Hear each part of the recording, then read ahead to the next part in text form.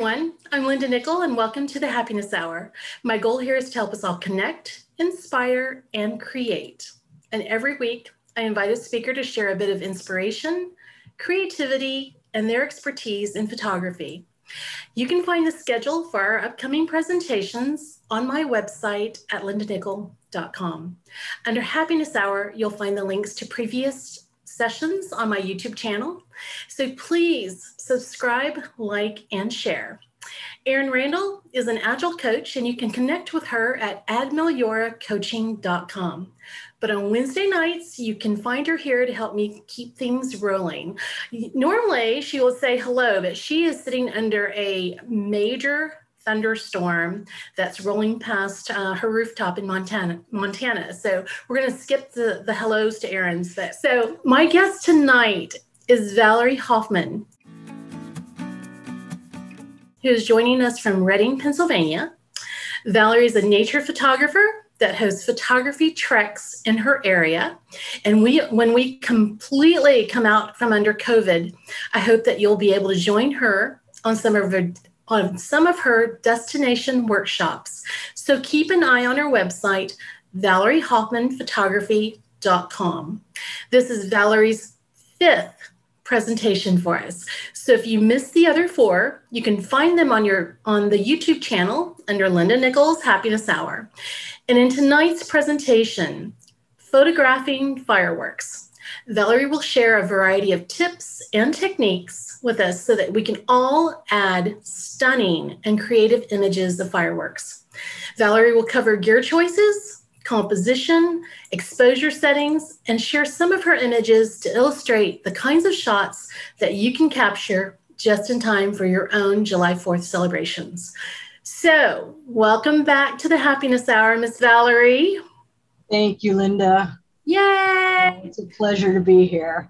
Yeah. And just for the record, because you're all like, what in the world is up with her head or what's behind her? So that's really a fireworks burst. It's one of the creative ones that I am going to get through. So if you look, see, it's fireworks. It's not, I don't know what you thought it was anyway. It's a funky headdress. That's what I'm going with. Yeah, so okay, there. Valerie, you've been on this program 4 other times, and I'm thrilled that you never say no to me. And continue doing that. Continue doing that. Don't roll your eyes.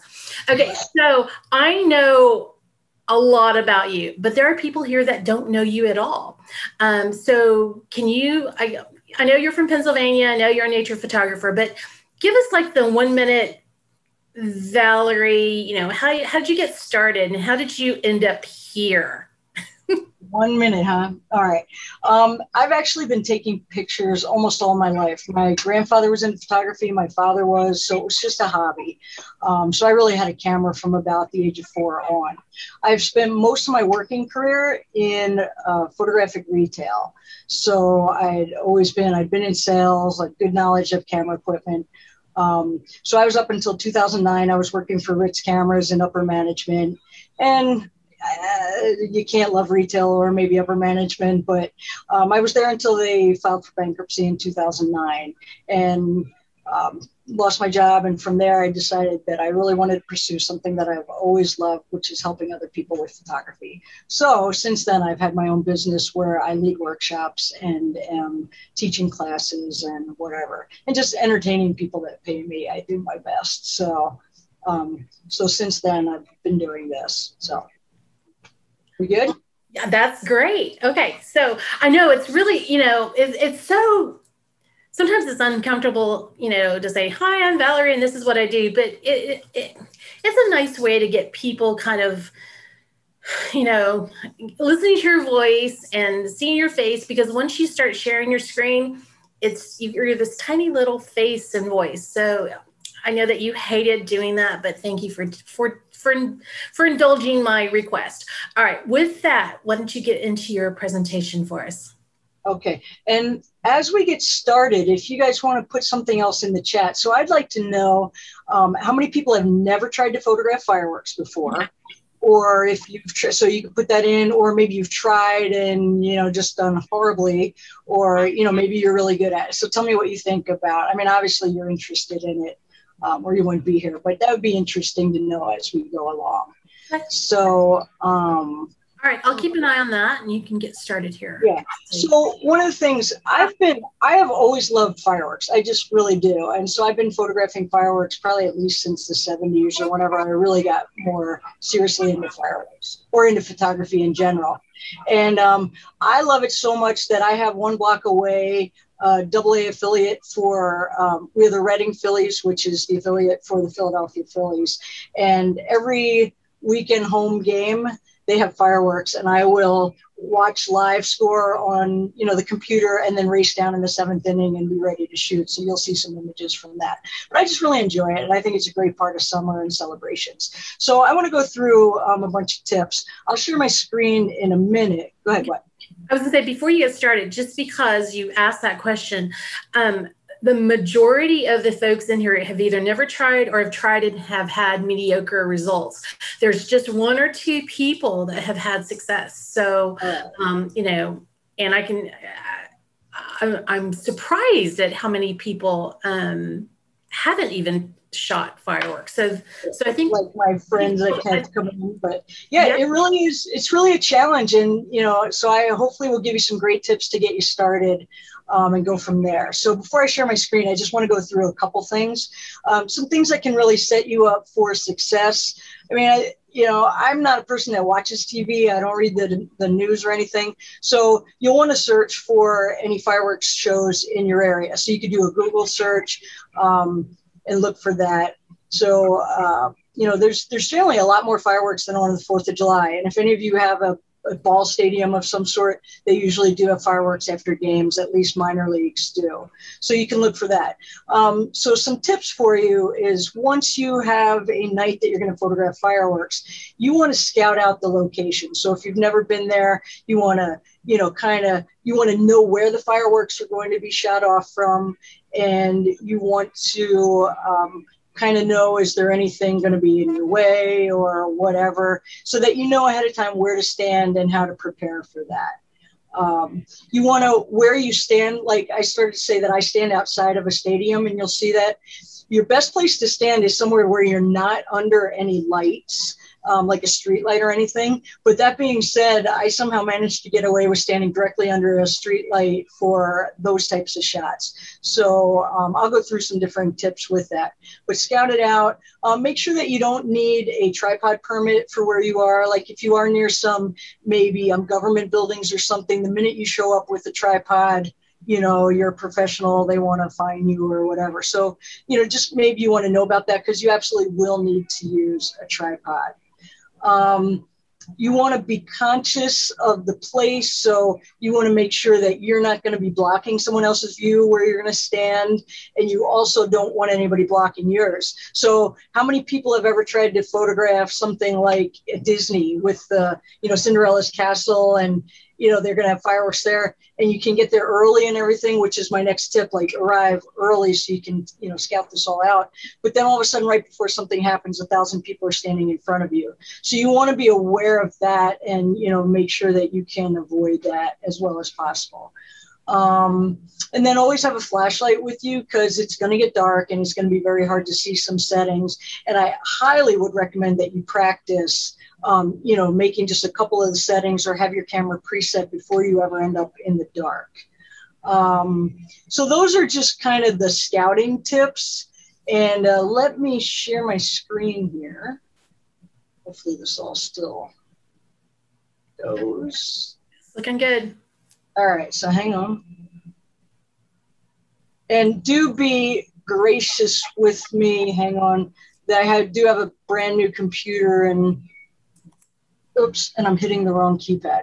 There we go. Looks good. It looks good. Good? Okay. So as we're talking about scouting, so this was my first time I wanted to photograph fireworks over our state capitol, which is in Harrisburg. And so had I not done any research, I might have stood somewhere near in front of the Capitol, and when the fireworks went off, they would have been behind me. So I did find out that the fireworks were let off on this little island in the middle of the Susquehanna River. So I set up across from the river.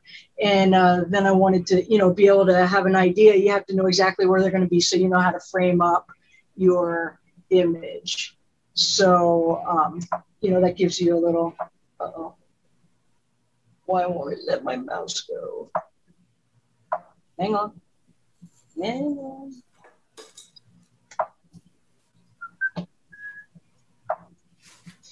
Hang on, I am locked out.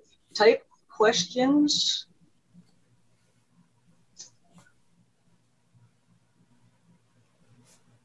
Let me just try this. There we go. So knowing ahead of time then where the fireworks were going to be helped me to be able to set up so that I would have the burst in with the Capitol and not somewhere down the river. So that's kind of important. And here's an example where I knew there's fireworks over the pagoda. So Reading there's some small mountains around the city, and there's this pagoda at the top of the mountain, and I wanted fireworks over it. Well, the first time I went, I was nowhere near it. So I don't like this image at all. I want the fireworks over the pagoda. So that's why scouting can be so important, because this is really what I was hoping for. And so the next time they did it, which was a whole year later, then I knew they're lined up a little bit differently, but then I still didn't kind of like the side of the pagoda. And so scouting a little more and talking to some friends, we found a cemetery that we could take pictures from where I could get this, two-sided view and the fireworks directly over that. So where you stand makes a big difference for your images. Scouting here. So there was a carnival in town, like a 4-day carnival. I had never been to the fireworks before. I had no idea where to photograph them. I didn't want to be on the carnival grounds because I don't like crowds of people. I don't. And I don't like sitting in traffic afterwards. So somebody said, why don't you come up here in this retirement community, and it's up on a hill. Okay, fine. And the fireworks are supposed to go up here. So you want to arrive early while it's still light so that you can stake out a place. So as I'm standing here, I totally I don't necessarily want fireworks over these buildings, but then I noticed this thing, and I don't have any idea what it is, but it might be like an atrium in one of their buildings. And so I thought, well, maybe I can get the fireworks lined up over that. And so then zooming in a little more, once I figure out where the fireworks were going to be, I thought it was kind of cool, definitely very different. So again, scouting, and it's okay to have just fireworks in the air, but I really like to try and find something to put them over that will make it a little more interesting.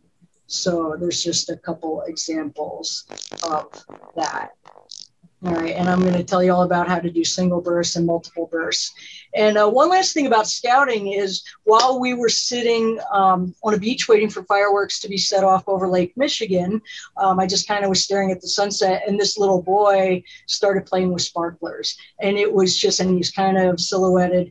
And that was like a beautiful moment. This is one of my favorite shots. So while you're there early and just kind of waiting for the action to happen, be watching for things, because people are almost always playing with sparklers or something else, and you may capture some really cool shot like this.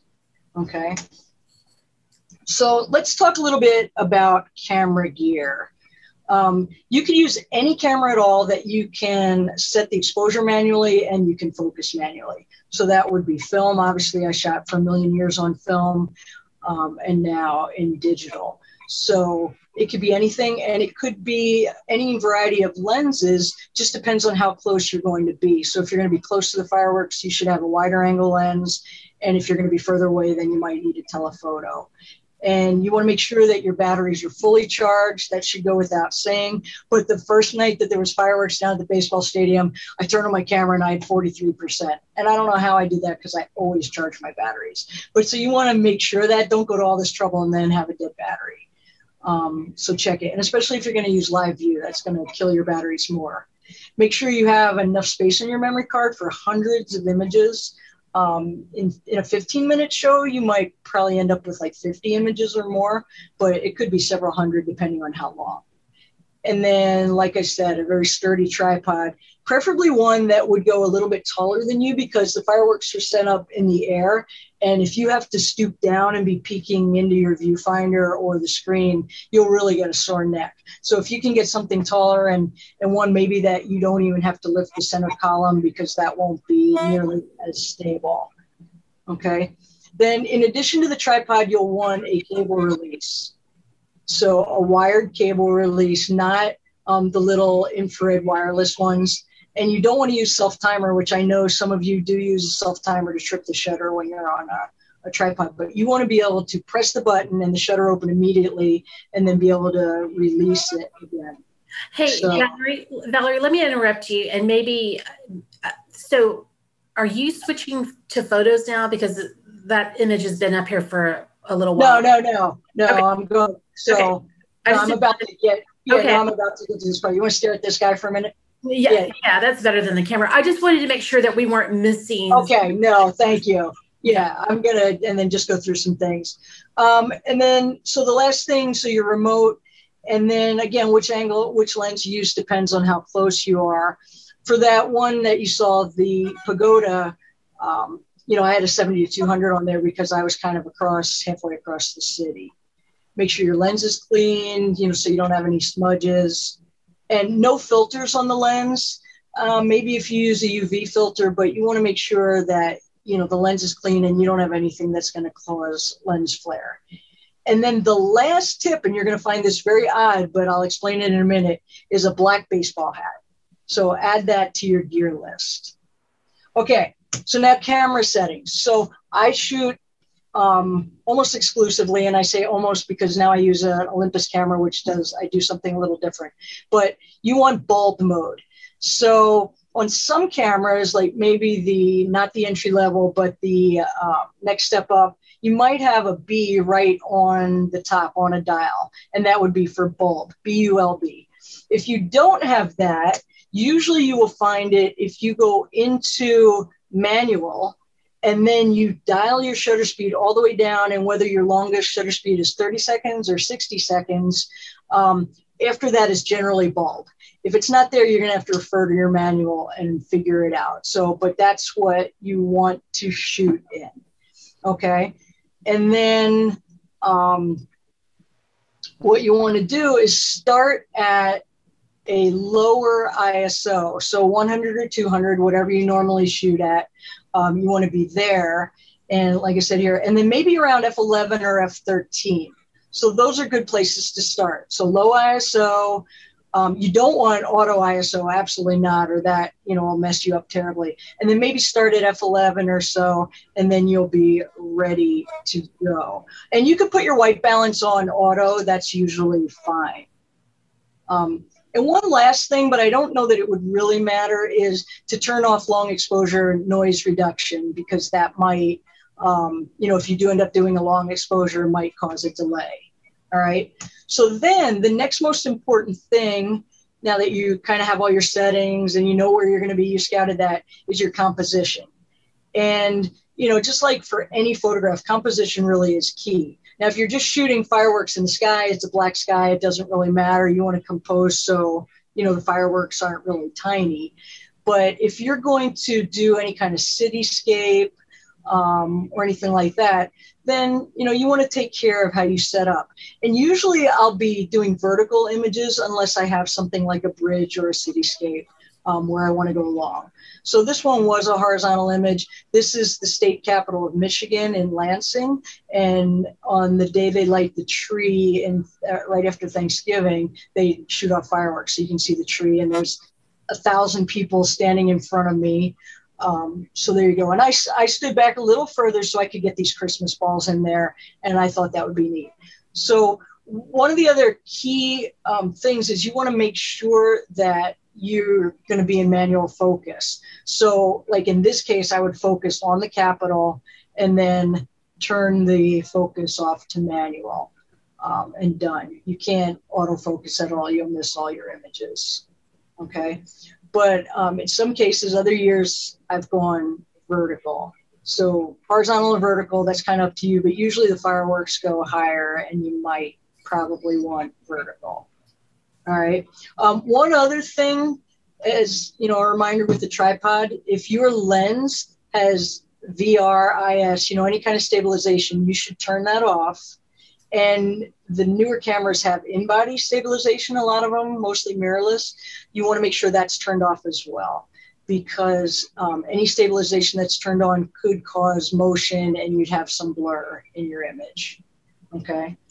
So, you know, that's really kind of it. Now, here's another thing with composition is I was too tight. You know, it really, you're going to have to move a little bit once your first bursts go up. So when the first ones went off, I noticed that I was cutting off the fireworks. I was in too close. So I zoomed out a little. If you can't zoom out and you're at your widest, then hopefully you can take a few steps back, because you really want to compose so that you have space around your fireworks. So, you know, and they will go higher than maybe the first one. So these were shots that I love, but I'm very, you know, I don't like them, at all, because the fireworks is being cut off. And one more here. So the very first burst, you want to, you know, shoot that, and then you want to look at that image and make sure that everything's in focus and that you've left enough space for the burst to go off. Okay.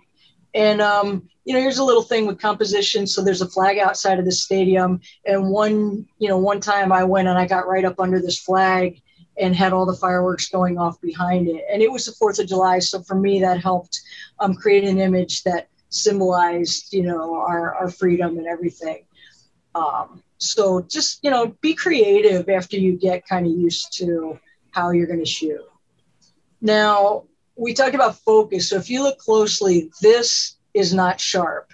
So after that image, then I would double check my focus. It should be probably close to infinity focus, but you don't want to shoot like all the whole show and them all be out of focus. So you want to check that immediately. And here's an example of why you need to be on a tripod. So this was handheld, and you just get shaky and you can't get the whole burst. You know, sometimes my lens will be open for 2 to 5 or 7 seconds. There's no way you can handhold that. So tripod, no stabilization, and, you know, make sure you have enough room and you're in good focus. All right, that's another one out of focus. All right, so now one of the next things that you want to decide with your technique is, do you like this tail or not? So images with the tail, if you don't mind it, what you could do is, so, you know, you're all ready, right? So you'll hear the burst go up, and then as soon as you hear it go up, you press your shutter and hold it, okay? And that will now open in bulb mode, and you want to keep that open for the extent of that one burst. So, you know, those getting started, just practice getting one burst good, sharp in your image first, okay? Or, you know, a picture of that. So you hold it up, and then when the burst disappears, then let go. And then when the next one goes up, you press the button, and as that goes, you know, after it disappears, then you can let go. If you don't like the tail, then don't open the shutter as the burst is going up, but wait till it's just about ready to open and then open it. So it's a tricky timing thing, but here's some nice shots just of a single burst of fireworks, just one in the image. And every now and then a second one might get snuck in, they'll shoot off a couple. And sometimes actually closing the lens a little bit before the whole burst disappears might get you some of the neat special effects. So again, it's just really a practice thing and a balancing act. But here are some where I don't personally really mind the tail, but again, you decide. All right. So just practice for the first bunch, getting a single shot, all taken care of, and then maybe we can start. You know, when you have that nailed, then you want to leave the lens open for more than one. So let me jump into this. If you're shooting something like this pagoda that is lighted, you have to be very careful that you have a good exposure on the pagoda, on your bridge, you know, on the state capitol, whatever. So before I ever start, you saw that blue hour shot where I was scouting. I take a picture and I make sure I get a great exposure of my, you know, building. All right. And then I make a mental note of how many seconds that was. So in this case, I think it was like 2 seconds. So now I know that I have to leave the shutter open at least 2 seconds or my pagoda won't be visible. It'll be dark. So single shot up in the air with the tail open and closed. But now if you want to get more than one, what you want to do is when the first burst goes up, and I hope you're all still with me, you open it. And now instead of closing your shutter when that burst disappears, you take that black hat that I told you about and you cover the lens. Now really don't touch the camera, don't touch the lens, but just block any light. And if it's totally dark where you are, then it really doesn't matter. But if you have something that's lighted, you want to protect that from burning out as you add more bursts into the scene. So now I'm waiting for the second burst. I have the hat over the lens. And now as the next one goes up, I will just lift the hat off and let that burst record.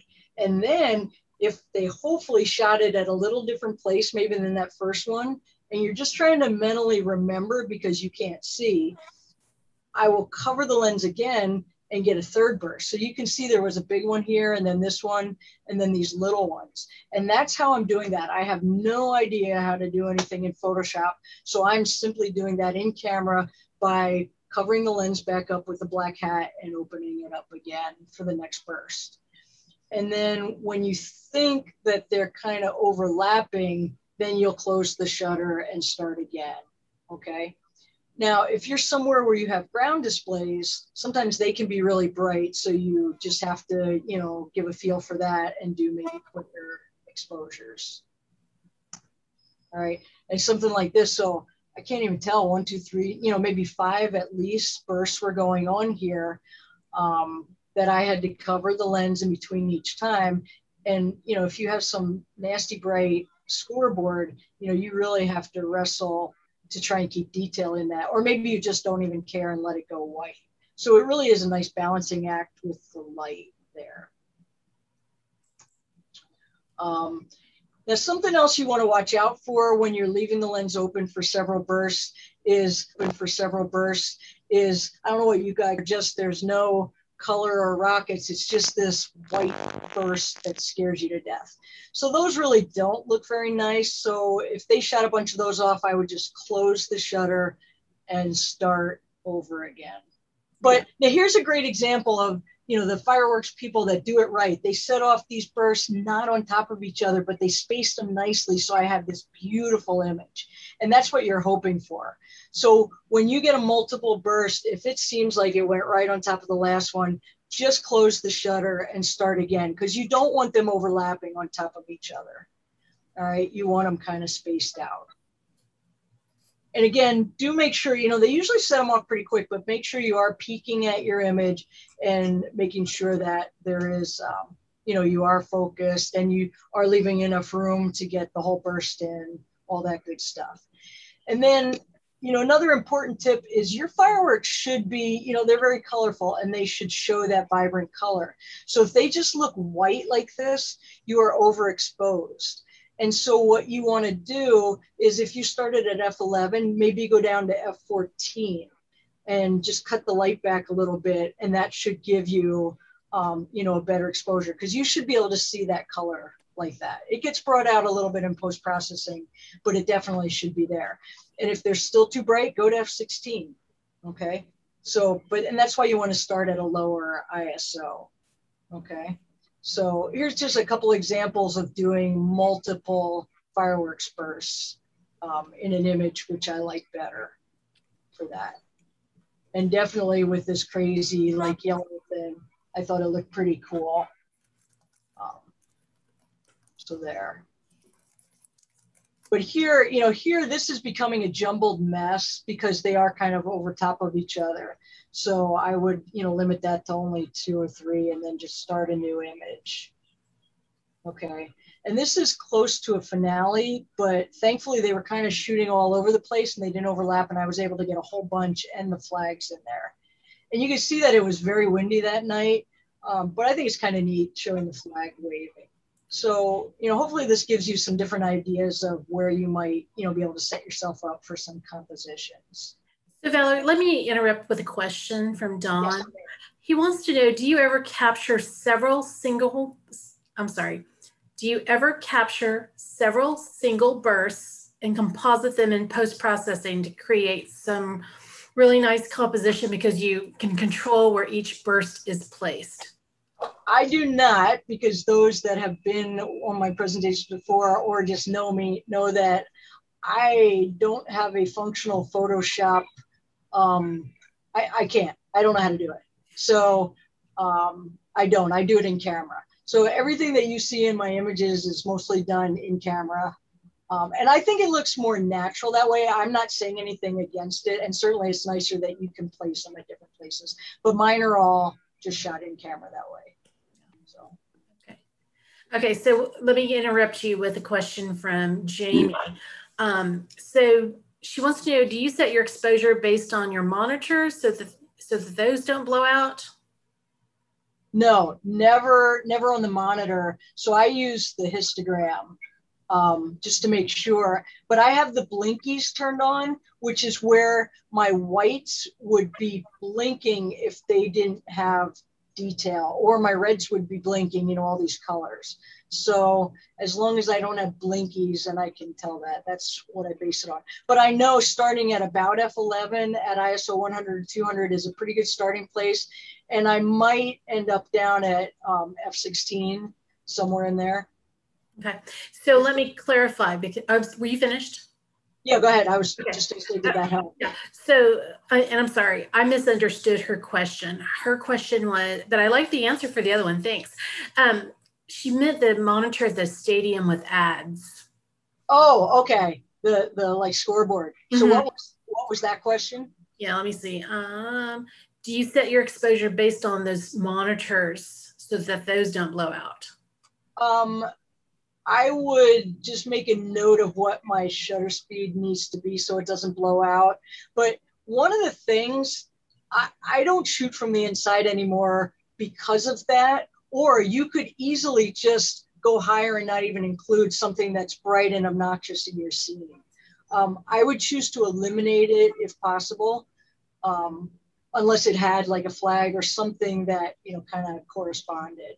Okay. But I would probably make sure, because I'm shooting in RAW, I have a little bit more latitude, and I am usually able to bring that scoreboard back in with the adjustment brush in post-processing. So if I didn't, and that's why you want to cover the lens in between each burst, because if I leave it open really long, it's gone. Okay. So, okay. Thank you. Did that help? I think so. Okay. If you were really creative, so this flag is silhouetted. So if you really wanted to be good and you had like a third arm, you could shine a little spotlight or flashlight on it to try and light it up. But I don't think that would work very well if it's glowing. So here we go. Now, here's one of those times where they just shot them off at all different heights that I could get this one with all these bursts and none of them were really overlapping and causing a problem. So I love this shot except for the tail. I wish I hadn't got that. And yes, if I was any good at Photoshop, I bet Content Aware could get rid of that for me. So that's on my list of things to work on. But here's an example of what you don't want. So a couple went off here. They're really bright. It's washed out. So, and you can't really bring this detail back. So this one, don't let any more go in there. Just close it off. One of the really hard things, though, is some of you may be thinking, if you've used bulb before, well, I can't see the screen, so I don't even know. So you just kind of are guessing. So that's why I say practice one burst, then practice with two, and you'll start to get a feel for it very quickly. But if you leave it open too long, you start getting, kind of washed out things. And definitely this one, they sent off a whole bunch. This was right before the finale, and it just washed out. So that just ruined the picture. And, since they went at once, I didn't have a long exposure to get the detail in the stadium here either. So that's just not a very good image. For this one, and I'm like, I'm probably a mile away, a half a mile at least from this pagoda. This was the 4th of July last year. And someone, I call this friendly fire, someone in the city, because we legalized it last year and it was like a battle zone, someone set off fireworks right as I opened the shutter. And this fireworks was, you know, maybe only a block away from me and gave that really neat burst there. So that was kind of some neat serendipity. So I'm going to interrupt with another question. Go ahead. Yeah. Any tips for avoiding smoke when you're trying to get several of those bursts? Yes, it's funny. That's my very next tip is, you know, fireworks does leave smoke. Usually it's not bad until the end when a ton have gone off. The worst time is if it's a humid day, like a really hot, humid, maybe 4th of July with no wind. And I've shot where I could not even see the fireworks burst before because they were behind a cloud of smoke. So I would say don't even shoot them. Don't even shoot them. Some of the small smoke you can clean up pretty easily in post-processing with either the spot removal tool or the adjustment brush. And if we have time, I could show one image with that. But I just don't shoot if there's a lot of smoke because, and there'll be some examples here, it'll just look really bad. So just as I roll through here. So here's a scouting shot and then some other pictures here.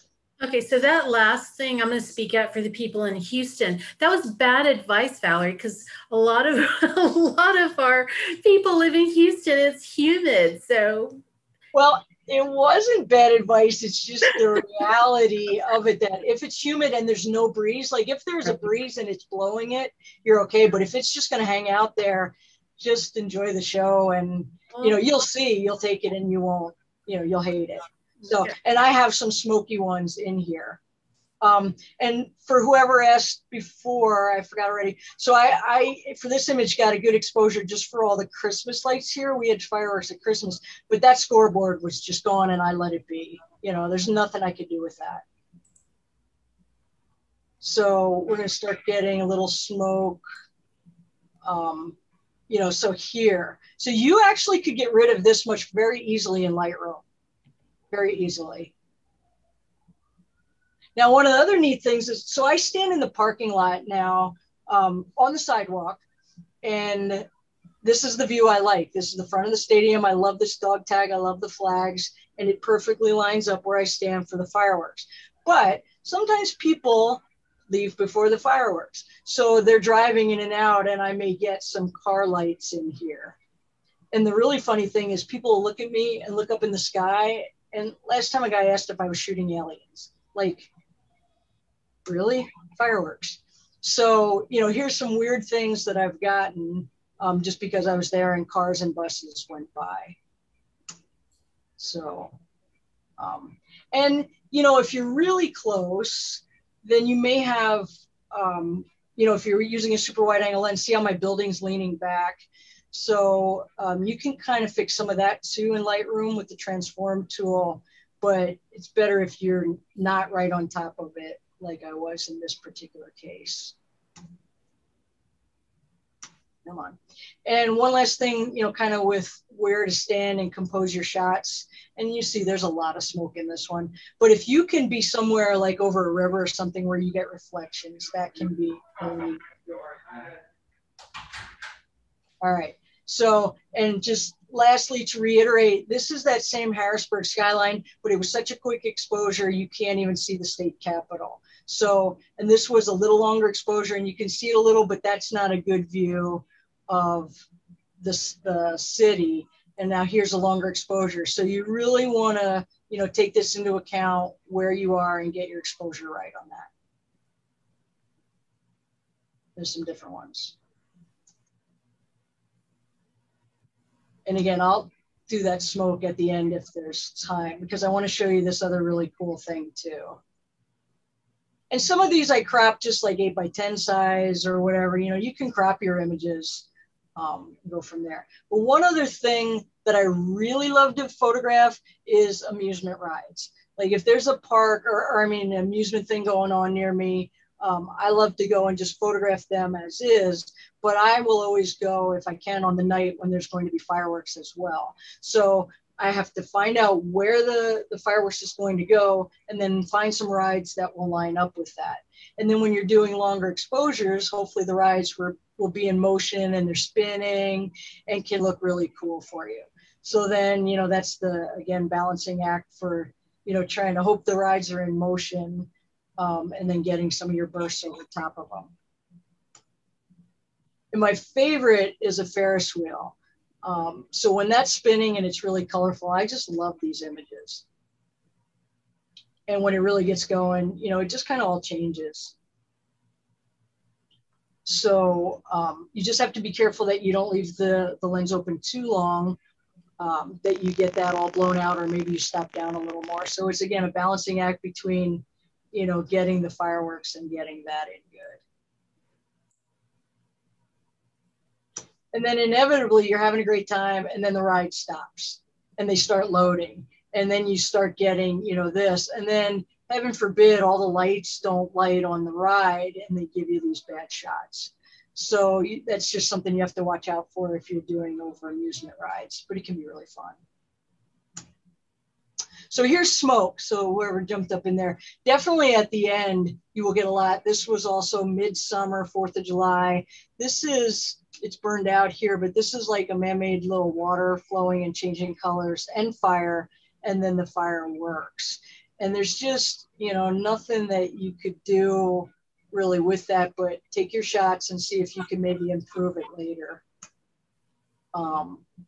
And then here's one of the craziest things where I did fireworks. I was at a balloon festival, hot air balloon festival, and the night glow, if you've ever been to that, I got fireworks over this spinning whale, which was really not a great idea because he's moving and he was blurring she in some of the images. But it was kind of a fun thing. Like, you don't see a lot of fireworks over top of a balloon that probably could explode. I don't know.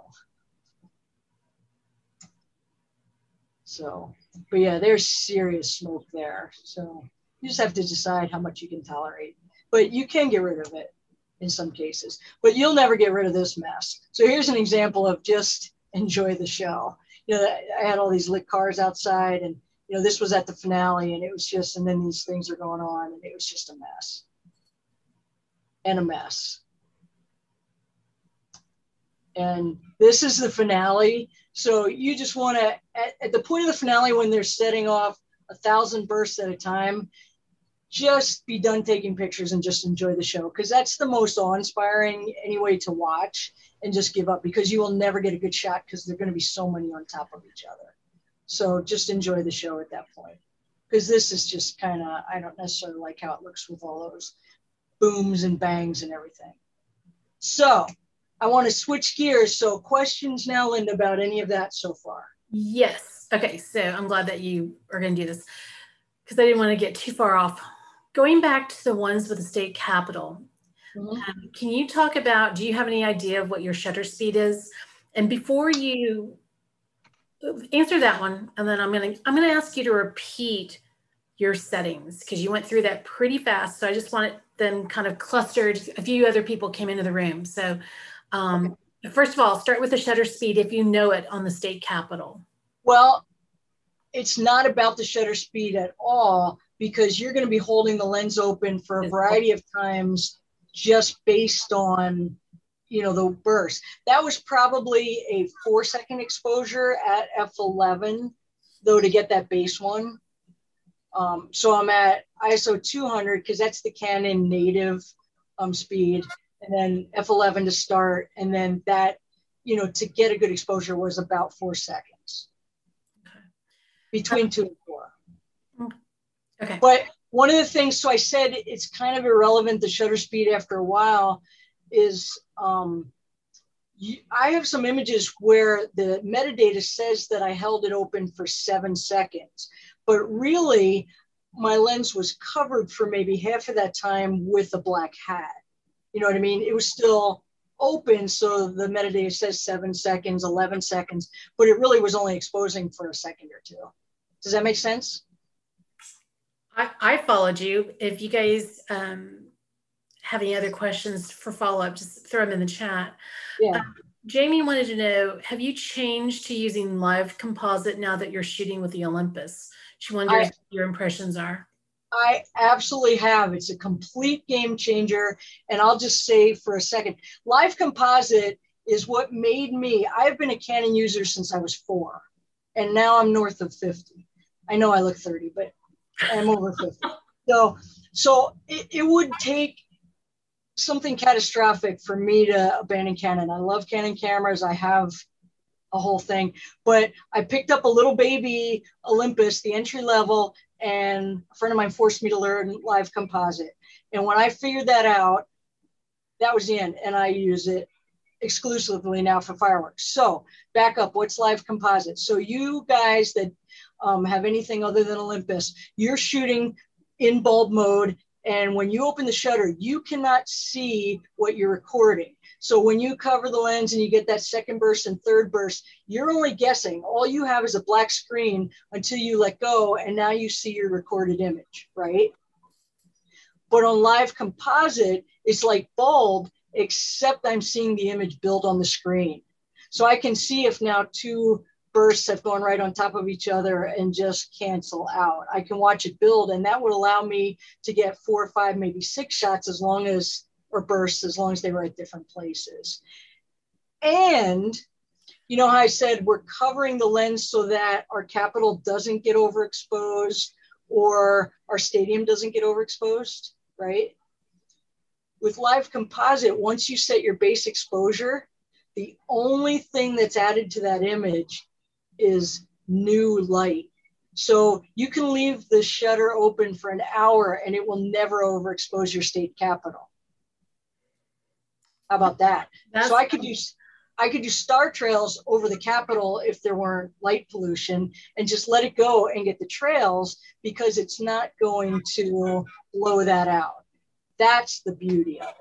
So that was my commercial. I wish I could become a visionary for them, because I absolutely love the cameras. So that's pretty cool little. It's way awesome.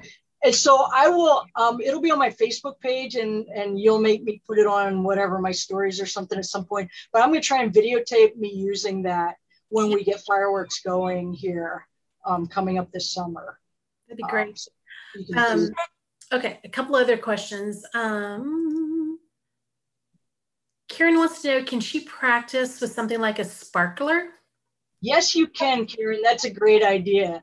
So, and you can do light painting too. So you could use the sparkler to spell words or whatever. So that's how I entertained my workshop when we did the Harrisburg Capitol. We're sitting there maybe for a half an hour and it was dark, but the fireworks hadn't started. So we had sparklers and we had them going and we were spelling things and everything else. So, and in fact, if you want to hear really something funny, and my guys that have been in my workshops would know this would be true, but I taught fireworks actually at a conference, and I turned all the lights out in the room, and I had these little lights on each of my fingers, and I just had everybody set up right and go in bulb. And then I was standing there jumping around with these lights going so that they could practice their fireworks in the hotel room.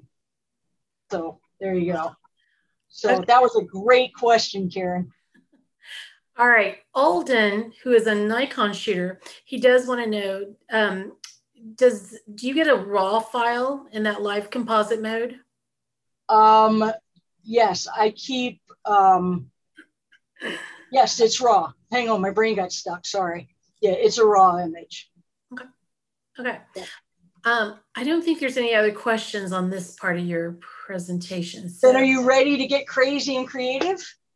I thought that's what we were doing already. No, we're taking it to the next level. So there's only so many thousands of nights you can shoot the exact same fireworks at the exact same place.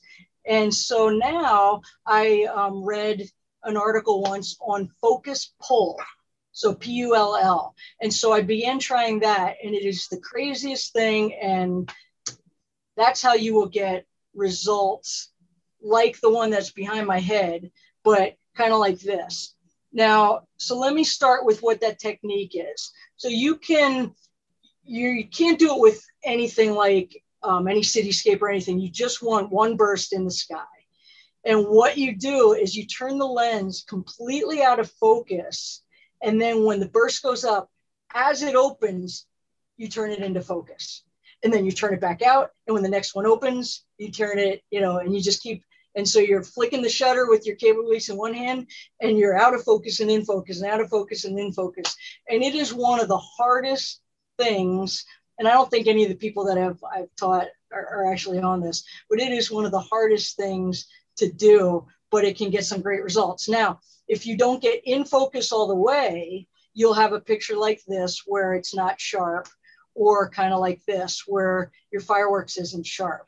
So you have to know where, basically where infinity focus is on your lens. And some lenses, it's all the way at the end and you stop, but some it's a little shy of that. So it's really just a practice thing. But when you get it right, you can start now getting some really cool things. So this is just fireworks. And then going from out of focus to in focus. And everyone is different. And how fast you turn it will, kind of determine what kind of streaks you get and everything else. And sometimes the second one will go off and you might get some extra things, but I love, it's like flowers in the sky. This one looks like a sea urchin. Some really cool stuff. So again, all I'm doing is the burst goes up and I'm out of focus, and right as it opens, I turn it into focus, and you have to get in focus before it disappears. It's crazy. And this one you can see, it was like halfway when I closed the shutter or whatever. But you can get these really neat tails. And then this one, they started setting off some ground stuff. And so I let that go, so that was sharp. It wasn't out of focus, and just this other one was out. So Gary's asking, do you ever do anything like this with zooming a zoom lens? Yes, I haven't done that a lot. So that could be neat. I wouldn't zoom a lot. Like it would just, I do that with Christmas lights and things, but I think with fireworks, I haven't played with that as much as I play with focus pull. So, but I may try that on Saturday night when we have a big show. And I'll show you another different way that I try it too. But this is like my favorite creative because they're always different. And this would have been like a really neat kind of gumdroppy one, but it had these other white ones behind it I don't like. And again, you could get rid of those if you took the time. So aren't these kind of cool? They're very cool. And a lot of people are agreeing that these are kind of interesting and fun. Yeah, like totally different. And just like that thing behind my head, you didn't know it was fireworks at all unless you've ever done that. And every now and then there's just this little one, and I could never repeat it. Like if this same color went off, I would probably never get it the same because it's just and people are looking at me like, man, she's an idiot and has no idea how to take a picture because I'm like this and it looks like I'm like clueless. But yeah, come on, look at the back of the camera, buddy. Yeah, I saw something fly by in the chat, and whoever said it, I totally agree with you. They remind them of a Chihuly sculptor, the glass. Yes. Yeah. Yes. Thank you. I'll take that as an awesome compliment. But and look at this one. Like this is crazy. It's just kind of neat. So, and then this is pretty cool. They both went off at the same time. You got your complementary colors. The purples I love. So I think I just have a couple. I think this is my favorite. I just love all those colors. This will, when I have a home, eventually be a metal print on my wall. I just love this. So, and this one's pretty cool too. So again, if you start trying this, and you'll have to shoot a lot of different, so if you live near a baseball stadium or something where fireworks go off every other week or something that you get to practice, you'll be in. But how fast you bring it in and out of focus helps determine how wide the colors are. And then this one, I don't know if I zoomed it all here or if I just wiggled the camera a little. So I am still on the tripod, but if I give it a little bump, then you can get these cool painted lines like that. So I think, so if we have a minute, I could show you two quick things you can do in post-processing. Yes, please. Thank you. See, Linda, I got through all my 100 photos without you saying, oh my gosh. For those of you that don't know, Valerie and I have history. It's like we're little kids that bicker every time we talk to each other. And so this is kind of a private joke. Whenever she does her presentations, she comes up with like 400 photos, and like, you only have an hour. You cannot get through 400. And then for a week, I get to listen to her whine about, I know I can get through these. I'm like, whittle it down, whittle it down. So she was having a stroke when we were practicing beforehand, like, that's a lot of pictures. It's all right. I think I can do it. But the funny thing is, I never have any idea how long it's going to be. So, okay. So, you know, I said, I thought I scouted right, but my fireworks ended up, to the right of the pagoda. And I hate that. And I didn't know that you could actually do this. But a friend of mine did it. I think she did it in Lightroom. So we're going to do this. So I'm going to move the pagoda in Lightroom because all I can do is accidentally launch Photoshop. So I'm going to take the spot removal tool and I'm going to draw as if my, big spot was here, my pagoda. And now I'm going to grab my pagoda and I'm just going to put it wherever I want it. And then I'm going to do another one where I just totally get rid of all this stuff. Bam, in Lightroom, I moved my pagoda just like that. Is that cool? That's very cool. Very cool. All right, and then I did that one that way. All right, let's find one.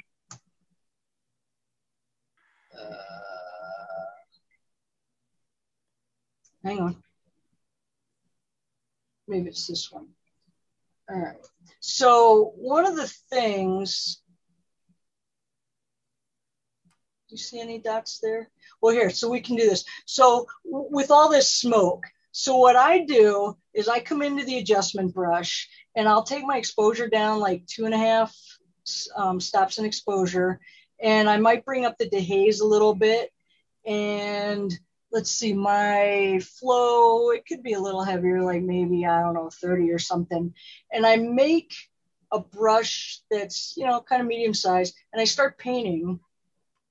Well, isn't that interesting? We had a delay. So you could see, let me get rid of that. All right, so here's what my original image looked like. And then I just start painting over my smoke. And it's just going away.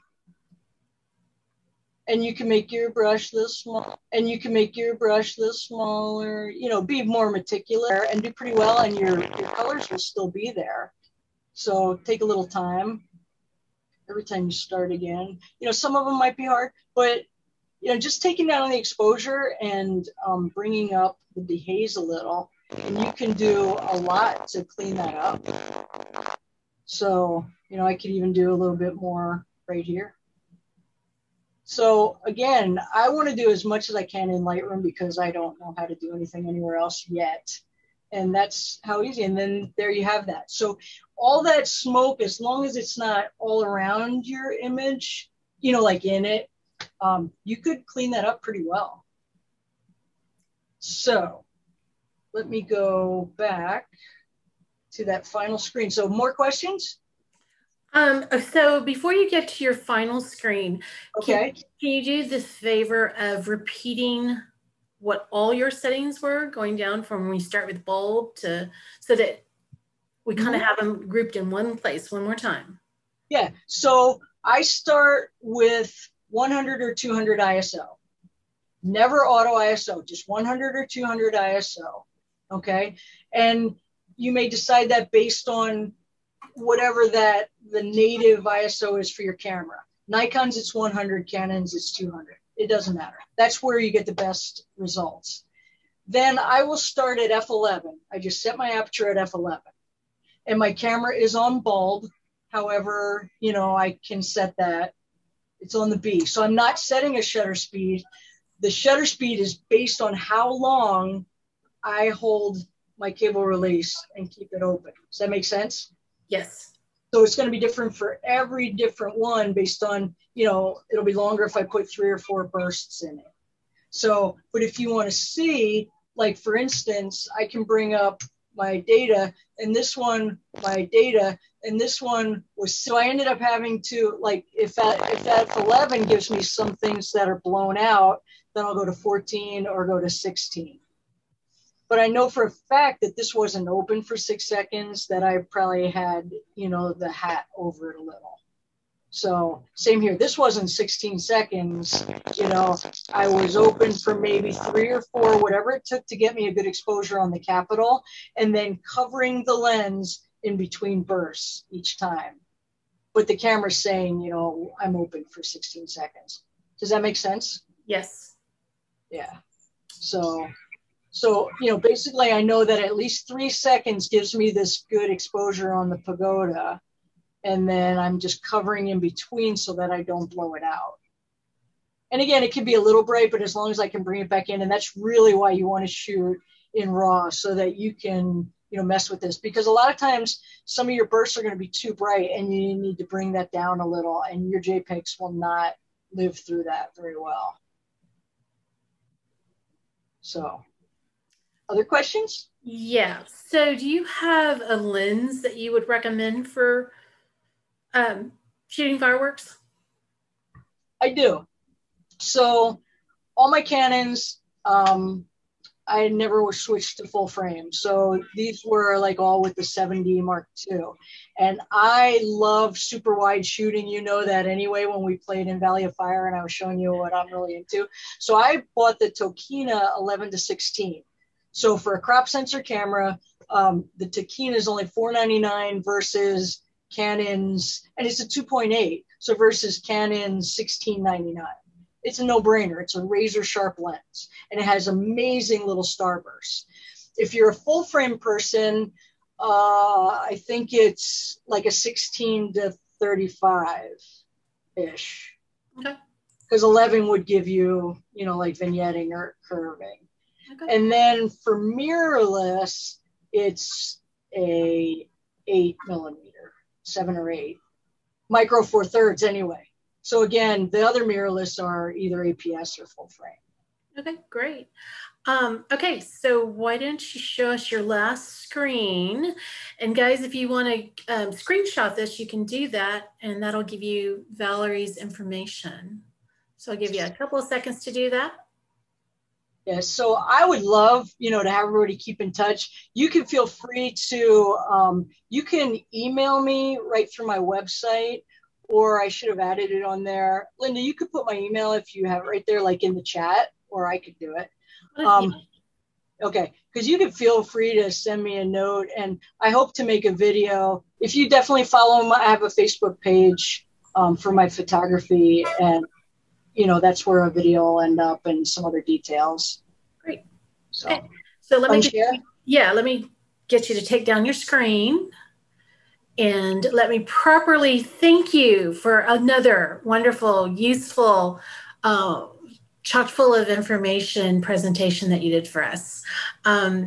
Valerie, I give you a hard time because it's easy and fun, but truly it takes time for you to put these presentations together, even though you've been taking firework photos for decades, literally decades, and you had a bunch of them to show off. I personally got excited about the creative ones that look like flowers, because that's kind of what I'm into today. And that just made fireworks, all right, maybe I do want to go out next weekend and look for some. So thank you for joining us yet again. Anything you want to close out before I say good night to you and shut you down? I would just say it's totally my pleasure. I love it. And, I want to say to you guys, especially some of the regulars, I know that I disappeared for a couple of months, and it's been some of the, if I can say, the hardest months maybe of my life. And I had a lot of fires burning at once and lost someone I loved. And it's, it's just been really crazy. So I have missed you guys. I've missed seeing the presentations. I've missed being part of it. So I'm just, happy to be able to keep in touch again. So I just really appreciate you guys and your encouragement. And I love doing this. I love to help people. And as soon as we're out of this COVID, when you say come, I would love to lead some workshops, come out and meet all you guys face to face, at least during Texas. Yeah. And I'll go wherever, come, find the rest of you. So. Valerie, thanks a lot for coming, and thank you for doing this presentation, because we had talked about this. I don't even know, but like months and months earlier, and I thought July 4th, let's do one on fireworks. And when it was time to get you to come up with a topic, and you said, remember fireworks? And I thought, oh my gosh, it's perfect timing. So couldn't have worked out better for us to have you. Yeah, and let me say, since most of you have not done it, it is really challenging. It is. So give yourself grace. Just, you're going to get some bad ones, but just get practiced and then move up to the crazy ones, after you get everything else perfected, and just have fun with it. Like, don't lose track of the fact that it's a beautiful celebration and enjoy it too. Yeah. So. And guys, as you're capturing these images and you're kind of proud of what you're doing, feel free to tag Valerie, especially if you're on Instagram, because that way she can see what you did and maybe copy your technique. All right, Valerie, if you guys, thank you again. If you guys want to connect with Valerie, you can reach her at ValerieHoffmanPhotography.com. And if you're on Instagram, look for her at Valerie Hoffman Photography. And if you were here last week, you had the opportunity to meet Pulitzer Prize winning photographer Estras Suarez. Estras talked about street photography, and afterwards he gave away a portfolio review session.